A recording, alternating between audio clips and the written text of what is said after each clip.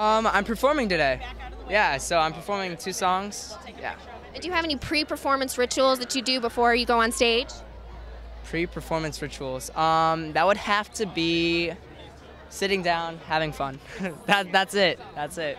That's all it is. And what's the craziest thing that's happened to you live during a performance? Craziest thing happened. A fan tried coming on stage. So I mean that's pretty crazy enough. What do you do in a case like that? Just keep performing. That's all. Because like you can't have that stop you. And what inspired you to first get into music?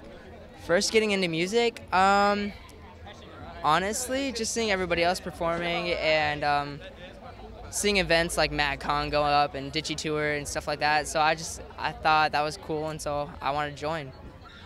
And if you could collaborate with any artist, who would it be and why?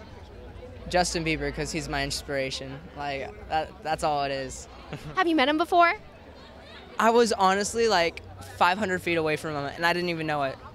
Like, wait, when was this?